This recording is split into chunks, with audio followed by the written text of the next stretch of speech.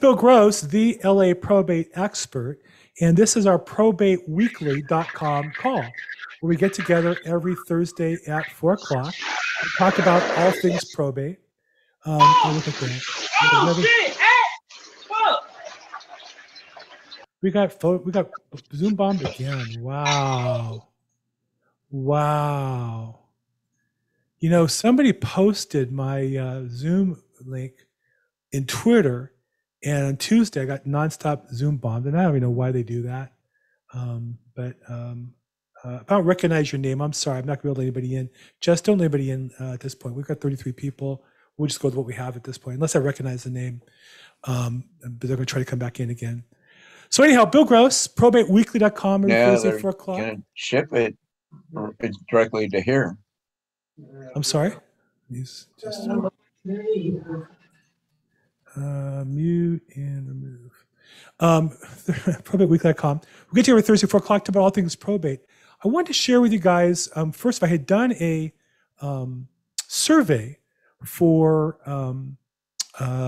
those people who come to the program in the past.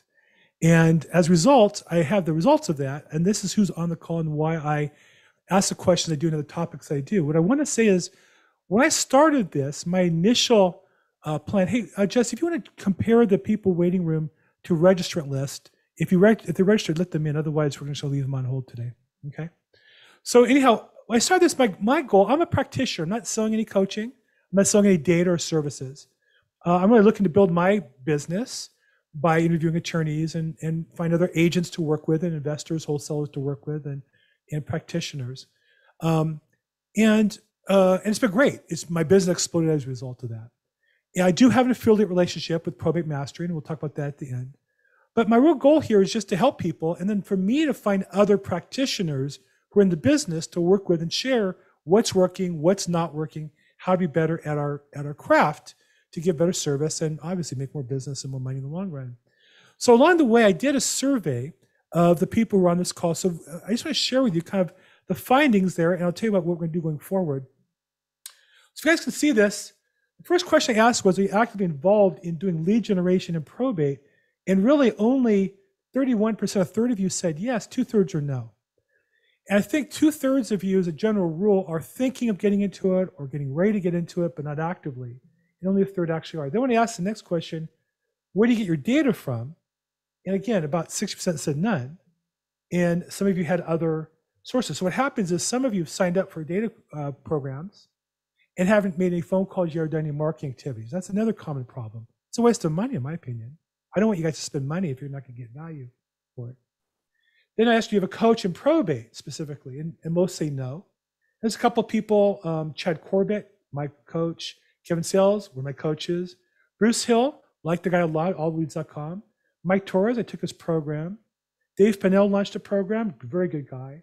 Sharon I had on this call, and Ernie Vargas does Probate Fox, smaller percentage, but most of you don't have a coach at all. And I would say that it doesn't mean you need to have a coach all the time, but you need to be, I think, constantly learning and growing and having somebody ahead of you that you're looking towards building your business. And I'm glad to be that person for free. How long you've been in the business? About half of you were over 5 years, which I found interesting.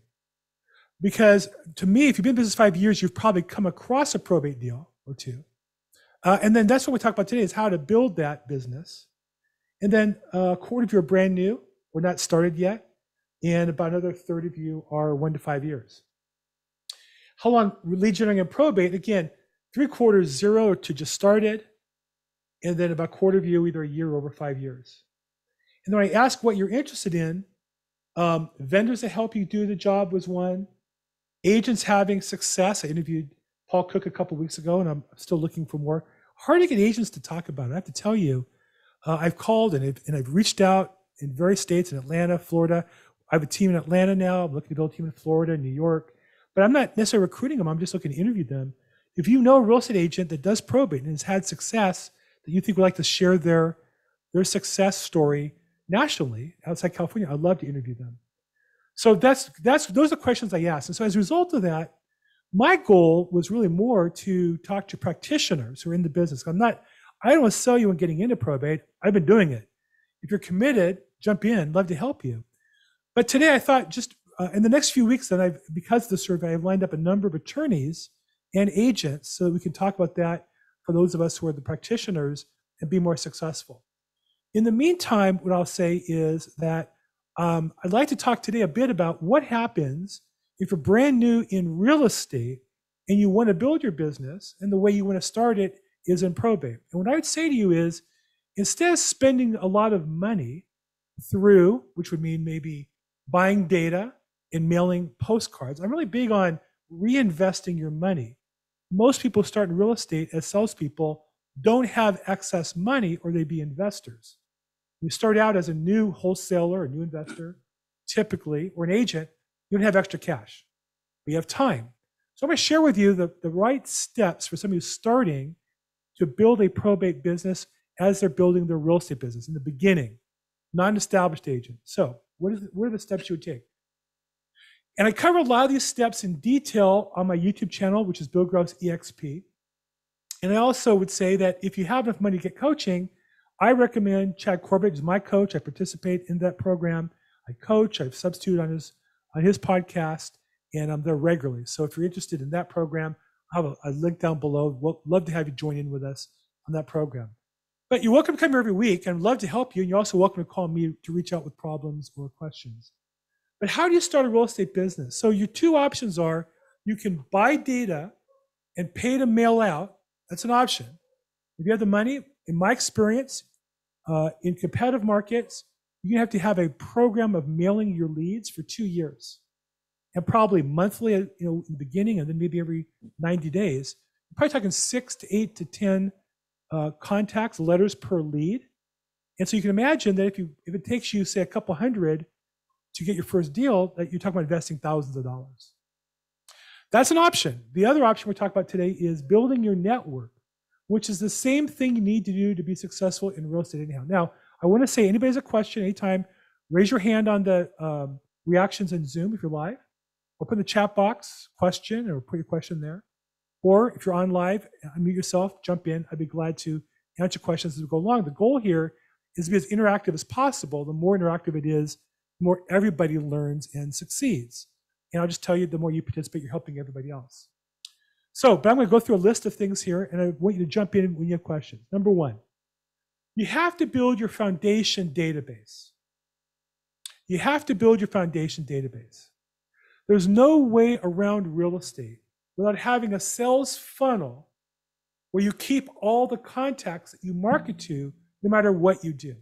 And I don't care if you're a state-of-the-art technologist, they have a sales funnel, and they might have a CRM or a sales funnel or list or whatever you want to call it.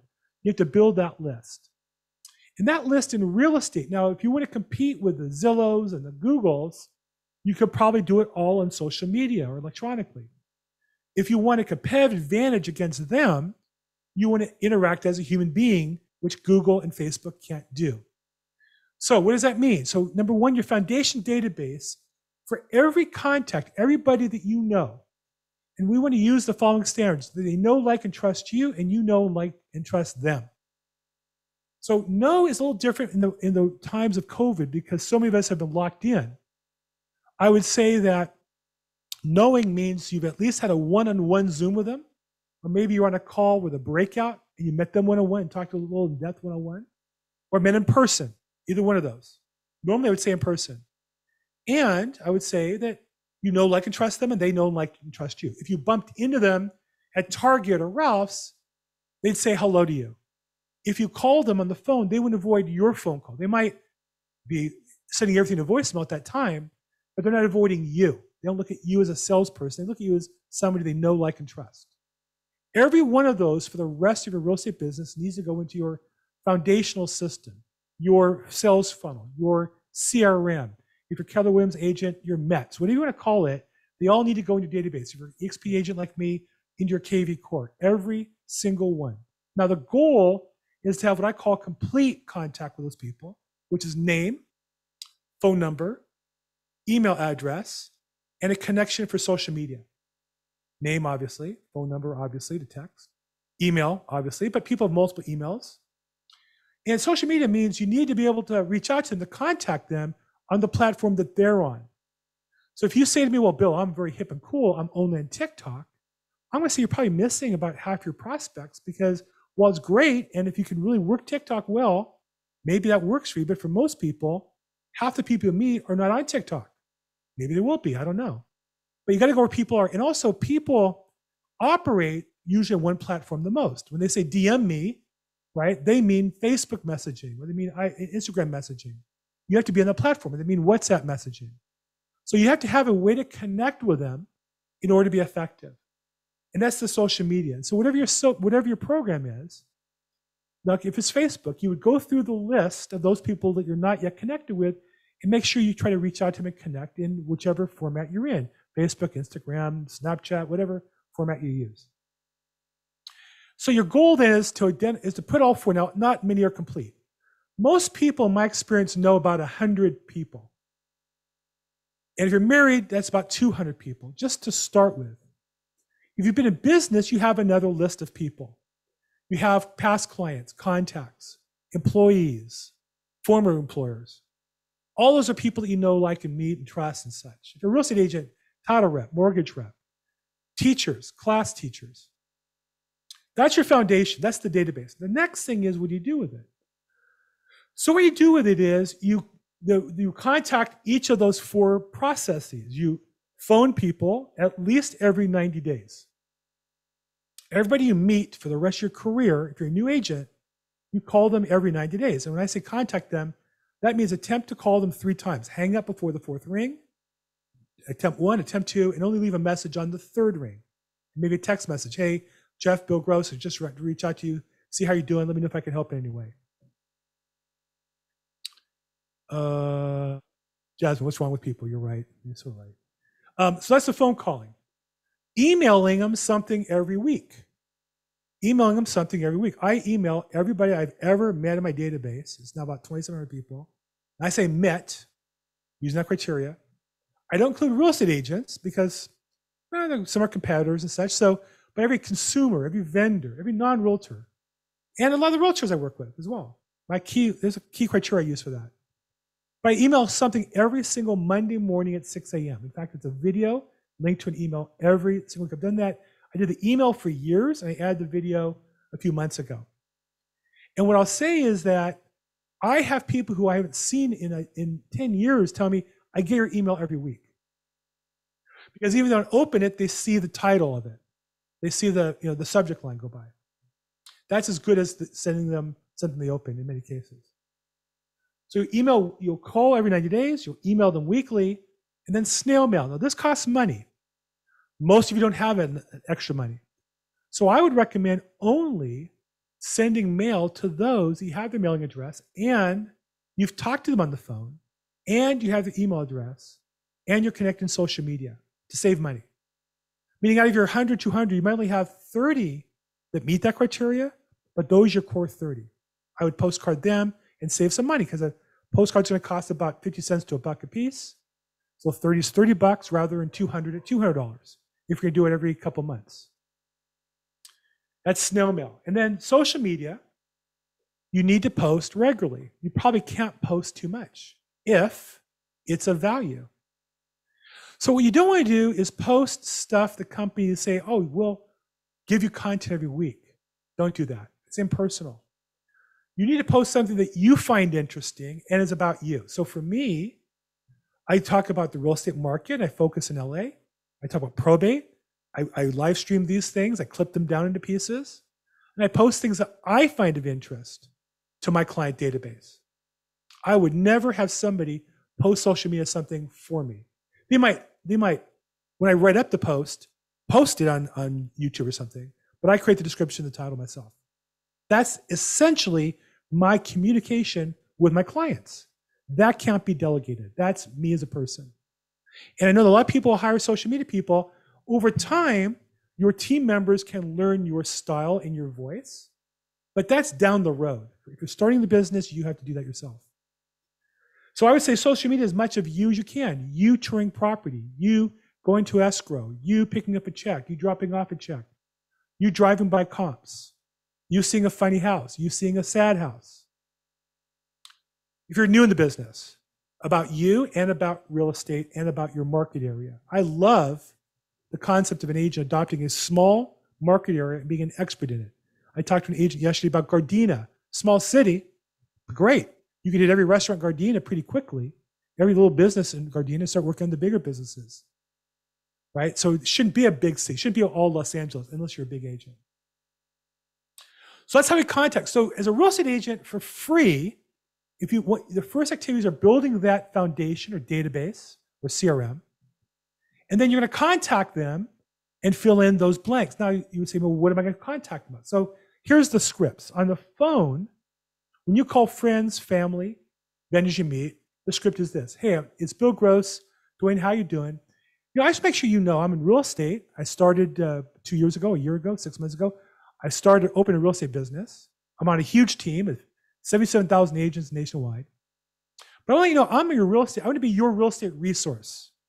From your front sidewalk to the back fence, anything real estate, on my team, we have experts in all those fields. If it's a tree that falls over, a question regarding your property, I want you to call me and let me help you by being your resource. Does that sound fair? Who's going to say no to that? Sounds fair, yes. Appreciate you calling. Right. Anybody's going to say that. So, okay, hold on. I got a question here. Okay, I'll get to that question, Oscar, in a bit. And Jasmine asked me, do you find more success with SM posts, social media posting, or with email campaigns? I just felt that people skip over emails if they're not instantly engaged and have a great subject line. Jasmine, I would say that social media posts are both for people I know and don't know. I'm trying to grab people in. Email are only people I have a connection with at some level for the most part. But I definitely want to email people who know me, like me, and trust me every single week. And more than that, actually. So I do both. I send a lot of email. Okay, so we go back. That's the script. I want to be your resource. Because and this is the big mistake. When you're a top agent making $1 million a year, running a team, of course you don't want people calling you about your tree trunk. But when you're an agent below that, I make half of that. But I want my clients to call me when they have a question about the tree problem or squatters or property taxes. I want them to call me about anything to do with real estate so I can solve the problem by either answering it or connecting with somebody that can answer it for them. I think I should have a probate where we had to trash out estate sale, firearms dealer, illegal firearms removal, moving out equipment, getting storage, getting the squatter out, rekeying the place, removing a wall, fence. 9 different things we had to do. They were all problems. Of course, we want to solve the problem for the client. That's our job. But every time a client calls you with a problem, that's your chance to show how important you are, how valuable you are to them. So don't look at that as something to avoid. That's the business. Now, I'll get to what you do with that, but hold the thought. If you're saying to me, well, that sounds like a lot of work. It is, but that's the work that pays off. And hold on to that thought. Email is your message. I'm here to help you. I'm here to help guide you through the marketplace. I'm here to help you with different vendors I work with.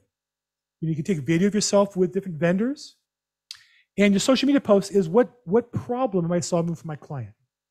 Like today, most of my clients who are sellers are wondering where the market is. Can I still sell my house? And I want to show them, yeah, I can help you negotiate that process.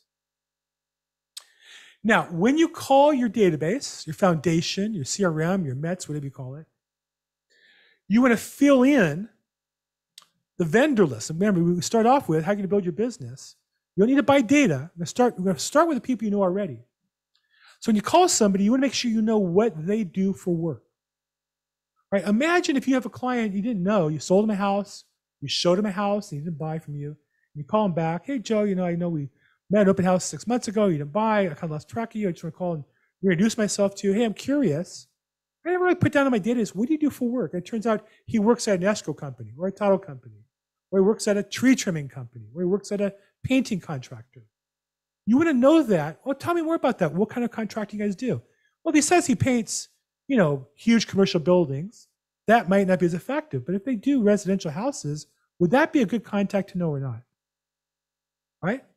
So you want to know what they do. You want to know what their spouse does. Hey, I forgot to ask, are you married? Oh, yeah, what's her name? Fantastic. How long is married? Oh, wow. People love talking about themselves.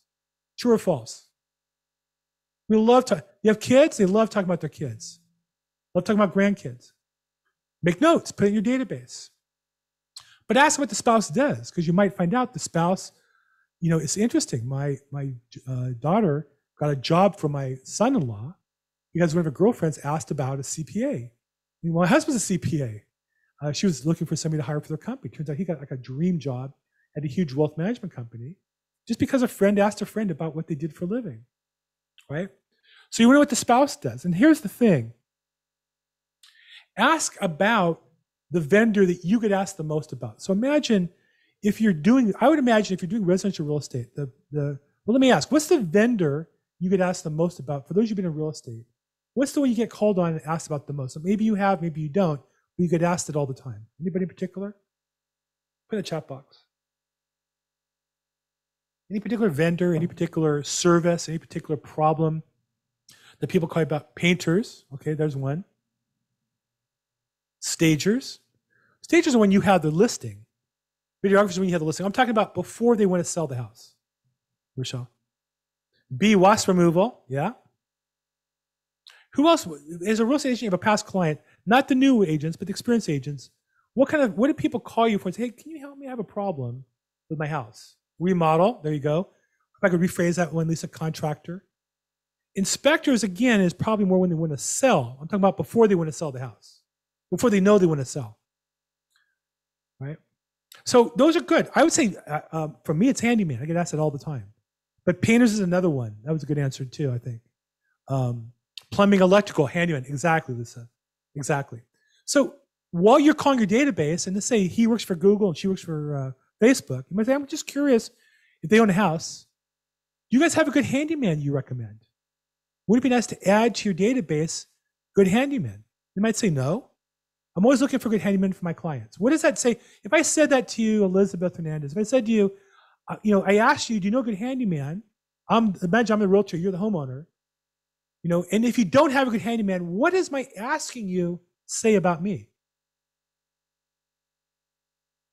Gardner, good foundation crack.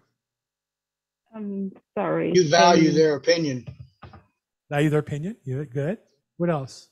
What's your reaction, Elizabeth? If I said to you, I'm curious, do you guys, I know you guys own a house. Do you have a handyman that you recommend? Or anybody else? What does it say about I do trust? have handymans that I recommend, and always, as I mentioned before, I always recommend two handymans, and for them to contact the clients or leads or whoever, prospect, whoever required. Right. The reason why, because I always think about liability. Yes, I do. Well, no, but my question is, if you were a homeowner and I asked you that question, do you know a handyman that I could recommend to my clients? Oh. How's your client, what are they going to think about you when you ask them that question? Well, if you as a realtor, me as a client, yeah, I will think that it will be, my realtor will be very resourceful and helpful. I will feel pleased and always recommend it forward. Yeah. See, a lot of you who are new are afraid that your cousins own a house, your family members own a house, your friends own a house, whatever. Because you're new, they're going to think that you're not very good. You can show them how good you are by calling them and say, hey, I haven't talked to you in a while. I just make sure you know I'm in real estate. I'm always looking for a good handyman. Do you know anybody that you would recommend to my clients? What are they going to think about that? They're going to think you are resourceful, just like Elizabeth said. You are on the job. You are doing your job on a regular basis, trying to help your clients. So you want to call them and ask them for the vendor that you get asked for the most. Painter, whatever it is for you. So again, that's your script. I gave you that. You call them and ask them about what they do, what the spouse does if they have one, and the one vendor that you ask the most. Then, again, this is for the brand new agents to build their business. Then you call a vendor. Now think about this for a second. I call a vendor and say, hey, Joe, I don't know who wants to role play with me, but hey, I was talking to Elizabeth Hernandez. She mentioned that you are a great handyman, and I see your phone number is the 562. What area do you service, and are you looking for more business? Someone will say, no, I'm retired. Someone will say, yeah, I love it. I'm in wherever, South Amani. Yeah, call me. What's your phone number? Great. What's your email address? Do you have a website? Fantastic. You get reviews on Yelp or that kind of thing. No, I'm going to send a link to Elizabeth for her to give you a review for you because she speaks highly of you. Maybe she doesn't know how important Yelp is to your business. If I made that phone call to you as a handyman, what are you going to think about me? Right? And our goal is to meet them. So either in person, get on a Zoom call with them maybe, or whatever format you use, FaceTime. You also might, so you're going to introduce them. You're going to get their info. You're going to try to do a one-on-one with them. You could record the video. Imagine you could say, by the way, I know you're a handyman. I'd love to just record a few minutes with you, an interview, so that when people ask you for a handyman, I can send them a link to our video. Would that be okay with you? I do this all the time. I just did 2 today with attorneys. All the time. Not everybody loves it. Half will say yes, half will say no. That's okay. I got 2 recorded today. Then you can also invite them to an event that they would benefit from. So for example, I mentioned you guys often the Vendor Expo with LARIC, LA Real Estate Investment Club. Great event to invite vendors to come to, either as a vendor booth or just come see it and meet people to develop business. It's a great place to develop business. So now you call the vendors, you meet them, you add them in your database. Now you can cold call homeowners, you can door knock homeowners. Those are great, but most people won't do it. Or you can call vendors that your friends and family recommend to you and seek to build them into your business. Now, a lot more easier said than done. You'll call some companies and there's a secretary and they're not going to get you through to the owner, and that's okay. The goal is to get in a conversation with the person. So you talk to the person on the phone. Gosh, you sound really on top of your game. I'm curious how long you've been with this company. Oh, wow. And what do you do? Are you in the office or do you also go out in the field? Engage with that person. Your goal is to meet them. They're all human beings. Here's what I'll tell you. If you spend 3 or 4 hours a day networking with the people in your database, getting those referrals, and then calling those people they introduce you to, and add them in your database as well, and do the systems I talked about, you'll have more business than you ever imagined. You won't get through the whole list. I've never gotten through my whole list because I started doing this, and I don't know, through the D's, I can tell you who the name was, through the D's, I just got caught up with referrals. And today, pretty much my business is people calling me with questions and getting into my calendar, as well as my live streaming. Because I always look to give first, then get. And here's the key point I want to say to you guys about real estate. There's an ancient teaching that says that people fit in. Just 1 second, I'm going to get this off. Where am I? There we go. There's ancient teaching that says that you can divide people into 1 of 2 groups, either givers or takers. The people who really struggle in real estate are at their core takers. They're looking for a way they can do something that gives them business. When we all meet those people, you feel it. You feel a little slimy when you talk to them. Me as a realtor, I talk to mortgage people all the time, and I offer to have them come on my other real estate investing call. And really, most mortgage lenders, 90%, the takers will say, well, can't you just refer me your customers? Well, of course I could, but what are you doing to help build our business together? And when Nintendo will say, let's do something together, here's what I do. I call the guy who's a giver. He said, well, I don't want to really come on the call. That's just not my jam, but here's what we can do together to build our business together. And he's been an asset for me. So what I say to you is when you come from helping other people, when you come from giving in the relationship, when you come from educating people and helping them first, you'll have more business than you ever know what to do with. And that's what this process is all about. Now, I've talked a lot for 31 minutes, a little longer. Let me go through. I know we have some questions I missed over in the beginning. I'm going to come back to you. If you have a question, feel free to raise your hand or unmute yourself as well. So Oscar asked a straight on probate question. How do you find when a court date is scheduled for confirming when the listing agent does not disclose the MLS? Well, the agent is supposed to disclose those activities if there is a confirmation sale date set. Most don't. Many of them don't even know the answer. So Oscar, what I'd say is if in LA County, reach out to me. I'd be glad to help you. Get the case number if you have it. If not, give me the property address. I'll have the last name of the decedent, which is the estate. I'll look it up for you, and I can help you with that as well. Okay? Bill. Yes. This is Oscar. Yeah, no, I really appreciate that. But yeah, the reason I asked that question is a lot of agents, they will not list it, even though if you call them up, yes. I don't know whether they know. that they Yes. supposed to disclose it, or they just trying to double in, which I have no problem with. But yeah, I have, it's not like that. I have the case number or anything like that. I was just wondering, how could you how could you do that without a case number? Because a lot of these agents, they won't list it, or they don't know they're Right. supposed to list it. So Well, you can look it up. If you have the property address, I can look up based on the property address who the decedent was. And from the decedent, I can figure out who the case number is. So if it's in Southern California, call me or text me, and I'll be glad to help you and walk you through that. okay, all right, thanks a lot. Yeah. But you're right. What he's saying is that they're listing agents who, despite their legal obligation to market the property, attempt to not market the property. Right. I specialize, of the 11 ways to make a sale in real estate, that's the one I specialize in, is really digging deep and uncovering those opportunities for my clients. And it makes me sometimes not the best friends with some of those listing agents, but that's not my job. My job is to take care of my client. My job is also to service their client, even though they're not doing that, because we're real estate agents, and that's our obligation to the industry. So there's a lot of shenanigans that go on, and Oscar, you're right on point. There's less than there used to be. And I think there's some of the old timers that still act that way. So again, if it's in Southern California in particular, reach out to me. I'll be glad to help you try to unwind it. If it's a court confirmation sale, I'll be glad to try to help you partner on the deal. Maybe we can do something together. Okay. Hey, thanks a lot. Thank you, Oscar.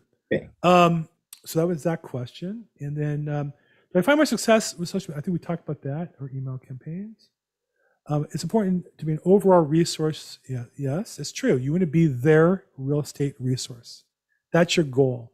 You want, when they have any questions regarding real estate, you're the person that they call.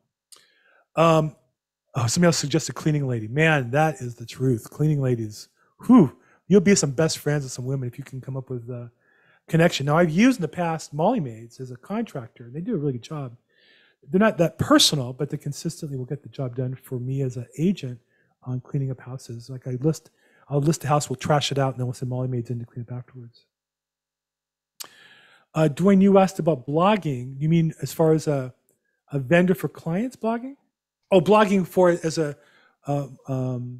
blogging as far as marketing to your client database. In general, just, yes. that's blogging's the subject. Not sure how you might be applying it or using it. I'm curious. Right. So, there's blogging, and there's, I think that to some regard, YouTube is a video blog, right? If you think about it. So I do post all my videos everywhere I can. For example, Google My Business you have a business page. And so I post my emails and my video on the Google page, and I get views on my Google page as a result. And now my ranking on my Google's gone up, and people are calling me off of Google search, which I never had before. that's not really my business. I'm not really a retail agent in Beverly Hills, but all of a sudden, if you research my area, I pop up much higher because of the posting. So that's what I call repurposing. I would blog it. Writing out long form text, I just find most people, I write an email and I record the video of that email and send it out. And some people read and some people see the video.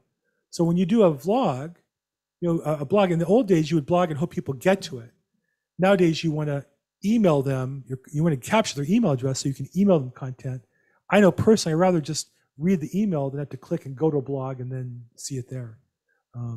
Is my preference. But it's up to you, I guess. It depends on, look, your client's going to do what you think is best, and my client's going to do what I think is best, and that's why we don't really compete, right? I think that I was thinking of it, and this is just new to me recently, but just thinking of it as far as having it posted on a website, your website, my website, what have you.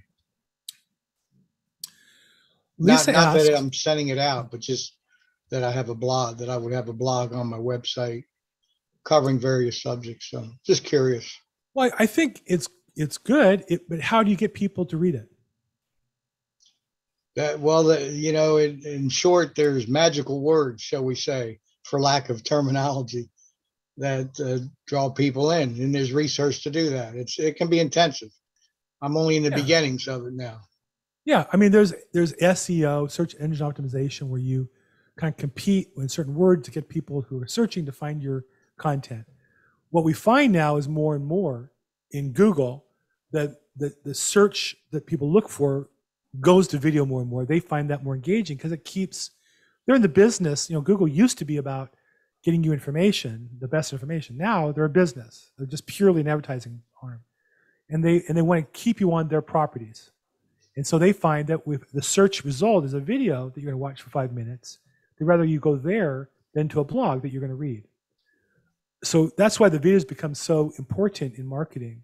I think a blog is great, but I would say to you, when you're done writing the blog post, record it as video and post that somewhere, and you can link back to it and double your time spent. Because the hard work is the content.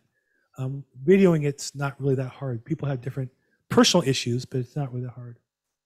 My EXP sponsor lady, who's based out of Sarasota, she had big success with that, and she's teaching a few of us what she's learned as well. So I'm new to it. Go teaching ahead. video, or she's teaching blogging? Blogging, and I think she probably mixes in some video for illustration. Maybe short video there. I'm only in the beginnings now, so I don't have too many answers. Who's that? Who's the coach? She is the lady. She sponsored me. Her name is Sandy Williams. Okay. Sarasota Sandy. She's in Florida. Got it. Wonderful lady, and she sponsored me in about 3.5 years ago. Nice. Okay. Well, I can't speak to her. I would say that blog, anything you do is great. It's just more is better. And so blogging is great. If you can then take the content and record a video and post that, better. Put it in multiple channels, better yet. I think that's called repurposing your content.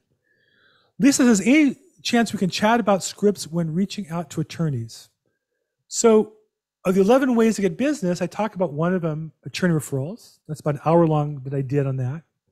I'm glad to chat about it.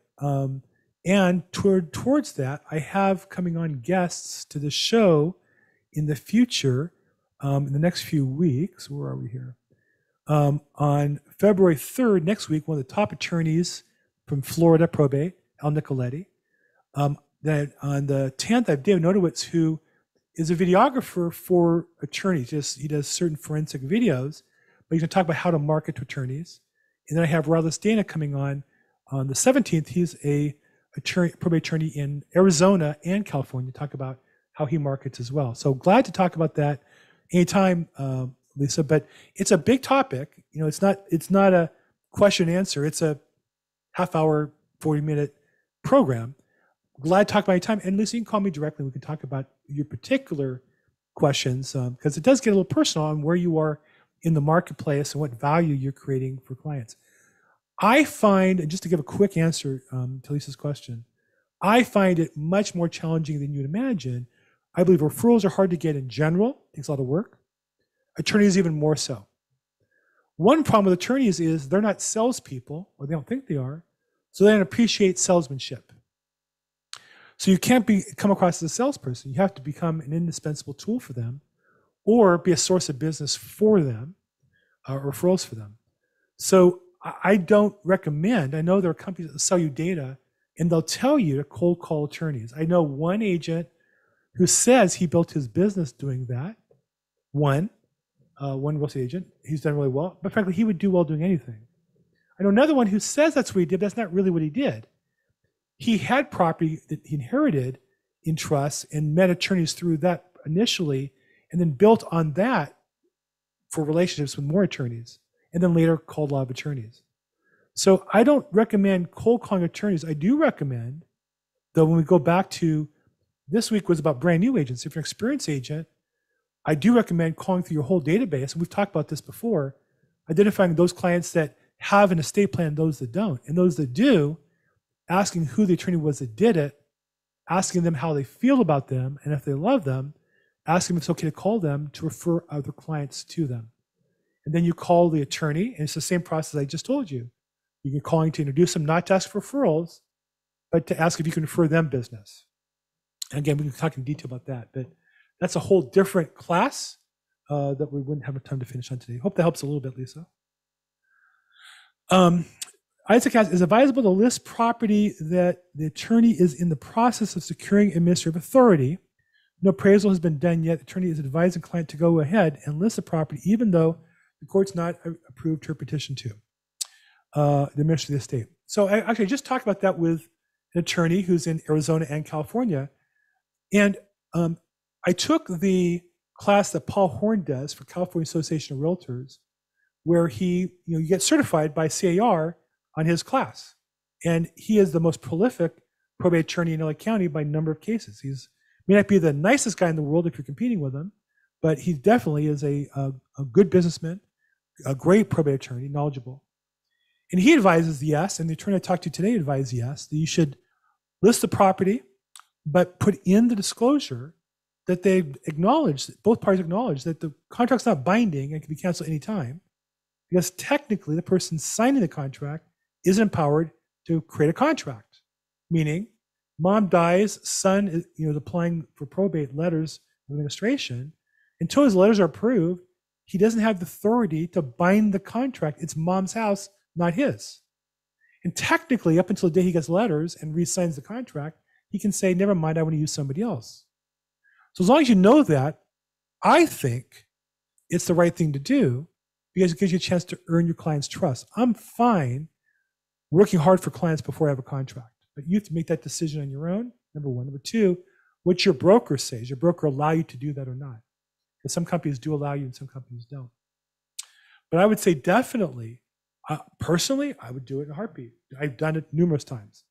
Now I can't use it to my client's disadvantage. I can only use it to their advantage. So for example, I can work with vendors. I can call the mortgage company and they'll see the listing agreement and they oftentimes will allow me to communicate with them in a way that they wouldn't otherwise. So Isaac, hope that helps. Jasmine, you're the man. I am, thank you, that's very nice. Great, well, I think, Jasmine, I'd like to see you be the ultimate.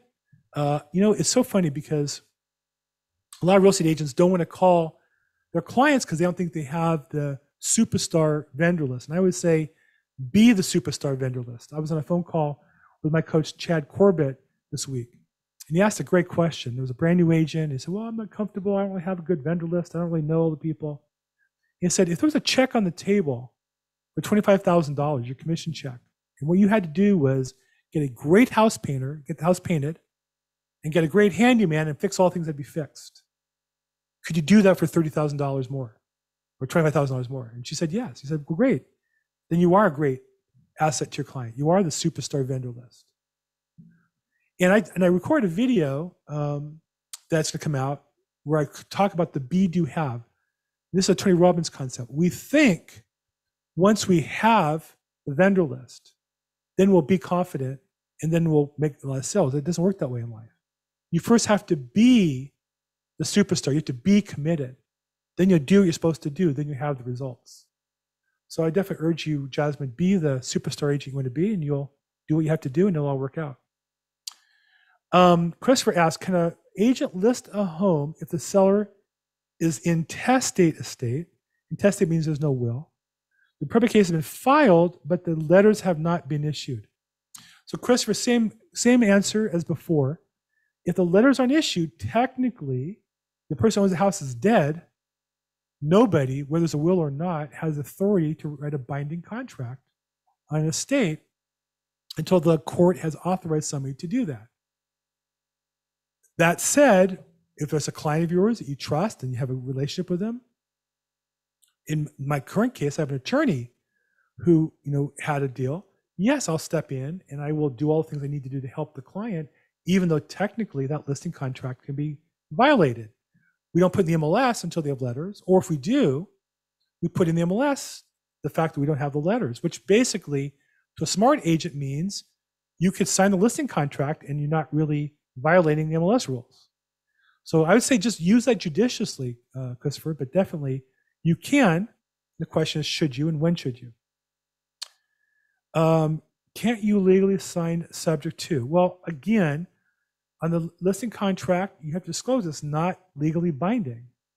And the attorneys I talk to say that you need to get the contract re-signed. So writing it subject to would mean that once they have letters, it's automatically enforced. That's not really going to work in this case. You really need to use some other mechanism to get them to be bound if you want to. I don't think there's a way you can really legally bind them.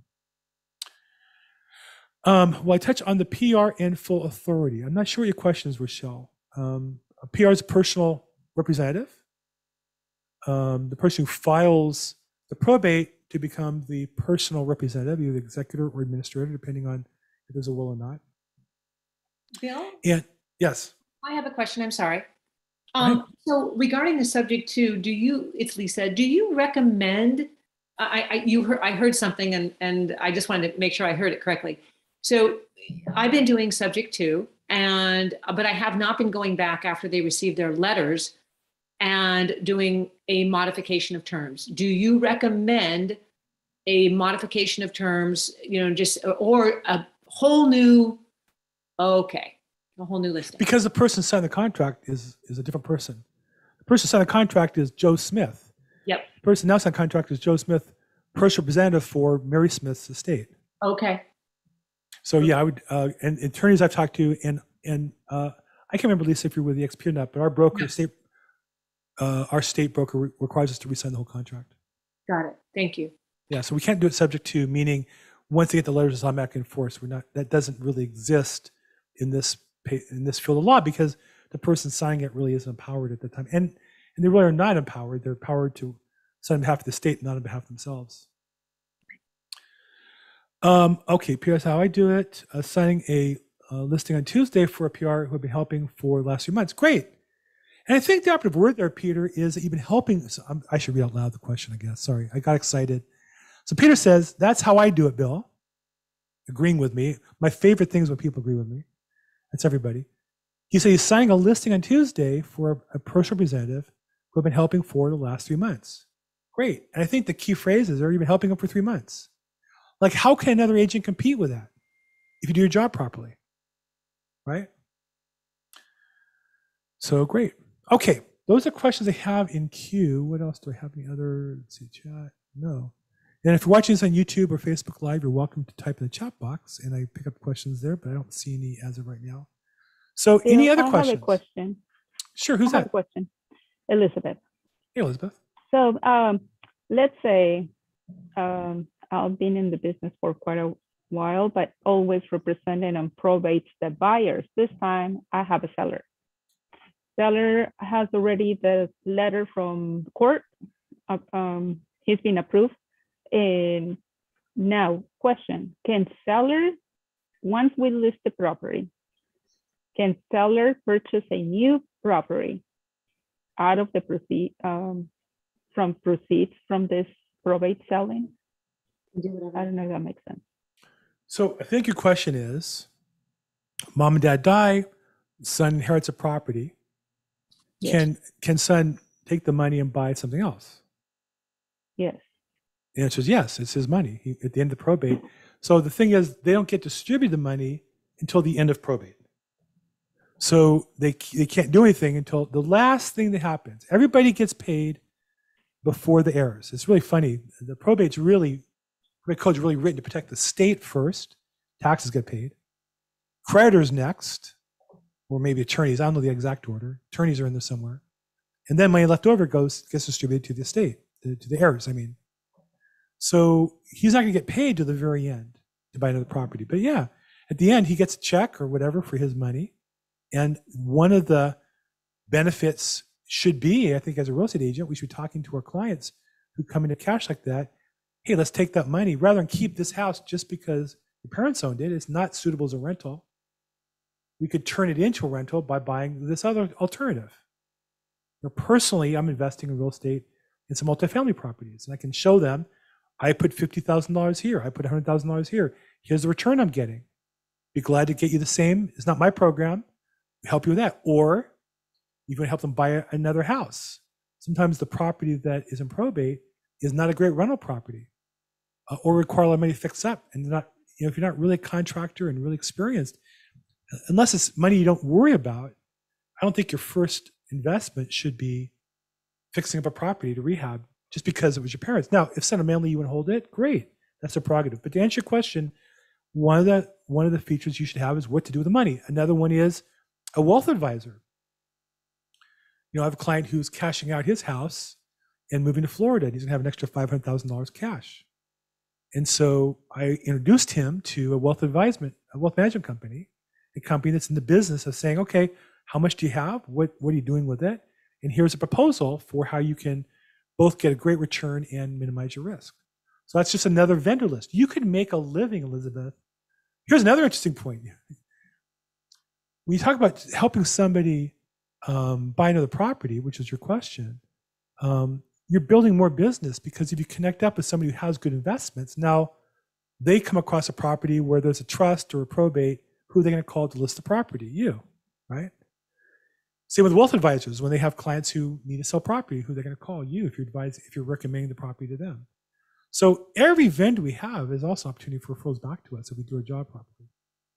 Does that help? And yes, and I'm sorry, I totally missed the, who's this vendor that you say that we can refer them?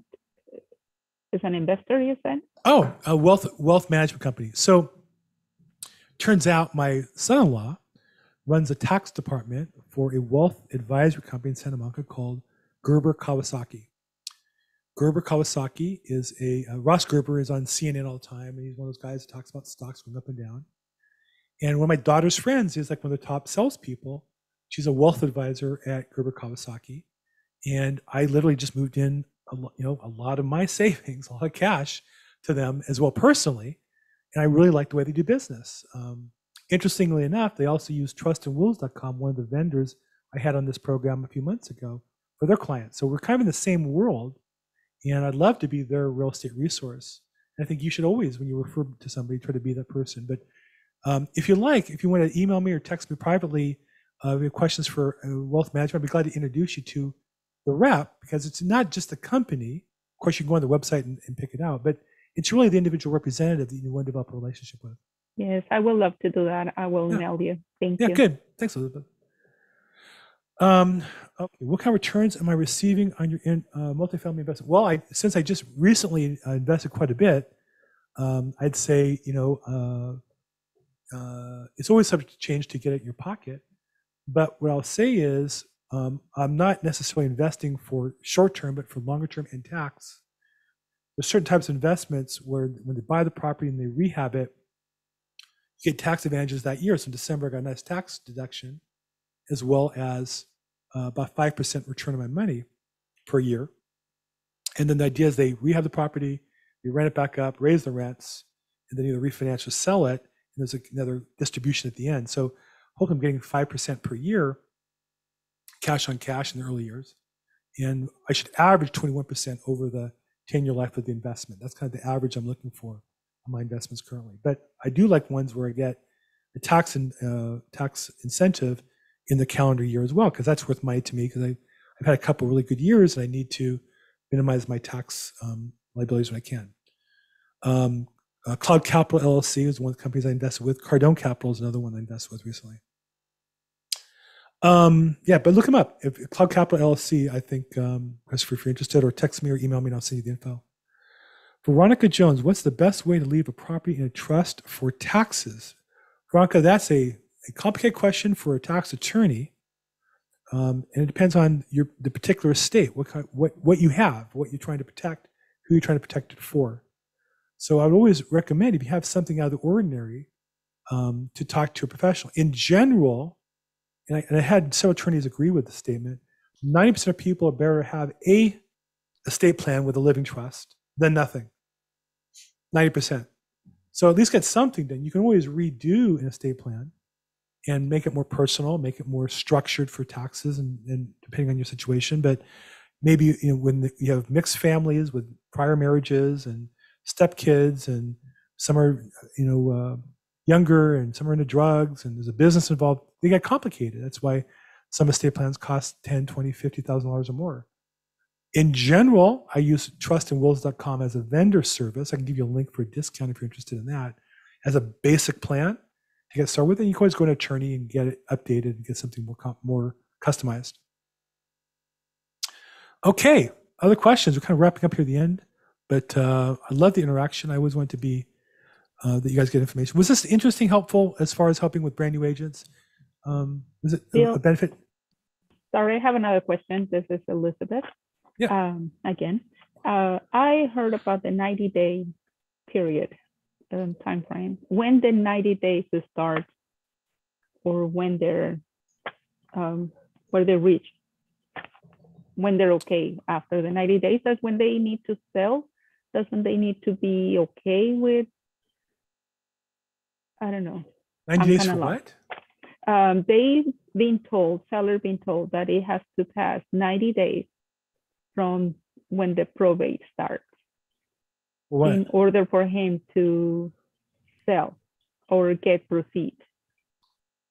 Well, in general, that means the attorney is not doing his job, because by definition in LA, well, I guess it varies at times. There have been times that the court was, and that's also, it depends on when they filed, because there was a time with COVID that the initial hearing, which is supposed to be 30 days out, there was a time when that initial hearing was, because of COVID restrictions, they were backlogged, was 90 days out. But we've been back to 30 days recently. But there's holidays. To be honest, I haven't looked lately. But in general, the filing date, and I'll look it up while we're talking, just I'll give you an up-to-date status. But in general, when you file the probate, you immediately get a court date for what's called your initial hearings. Your initial hearing is theoretically, if you file your paperwork correctly, here we go, date, file date, initial hearing, where are they? I'm just jumping onto my database real fast to check. Okay, so here's filings January 26th, and they're getting initial hearing dates of March 2nd. So that's 37 days, right? So theoretically, if you file the paper properly, when you filed and you do the work between now and then, you publicize and you notice the parties are required to be noticed, and you file the will and do things you're supposed to do. Theoretically, not only is it approved on March 2nd, it's reviewed and approved before March 2nd, recommended for approval. So unless somebody comes in and objects, it's automatically approved. You even have to go for the hearing. You'll say recommended for approval, and then you just check that nobody complains, and then the next day it's approved. The reason why people, attorneys say 90 days, there was a time it's taking 90 days because of COVID and maybe because of the holidays. But generally speaking, it's because the attorney doesn't fill out the paper properly, and it gets rejected or continued 1 or 2 times. So their experience is it's 90 days. Now there's another thing that has to happen is they get approved on March 2nd, and then the attorney has to prepare the order, gets signed by the judge, and you have to get the original copy. So the smart attorneys file that the day of the hearing, and it gets signed within a few days, and you get a copy of it. So it's maybe 40 days, 50 days at the most. But they'll say 90 because generally most cases, I can tell you the statistics, most of them get continued 1, 2, or 3 times because the paperwork's not done properly and it delays out the process. Now, once you have the letters, you have to file a notice of proposed action, which would be the sale, and wait 15 days for that.